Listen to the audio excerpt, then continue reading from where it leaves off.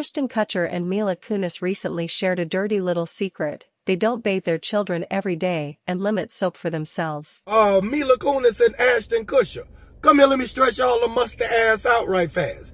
Because y'all talking about y'all don't bathe every day or every week. Y'all just bathe when you're dirty. But you go to the gym every day. You dusty every day, and them booty and balls and butt cheeks and cat lips y'all have on your bodies is smelling rancid. It's smelling like a Limburger cheese booty bitch. You smelling like a whole funky goat balls. You smelling like old Dominican donkey nuts. You is out here stinking, Ashton and Mila, and I don't care what you say about it. Talking about your body make earls. Well, your body don't make no damn Clorox too that you need to pour in that tub when you get in there. All the bathrooms y'all got, and none of y'all ain't using them every day. Y'all need to get together individually and as a whole and get y'all butts in that tub, pig pen family.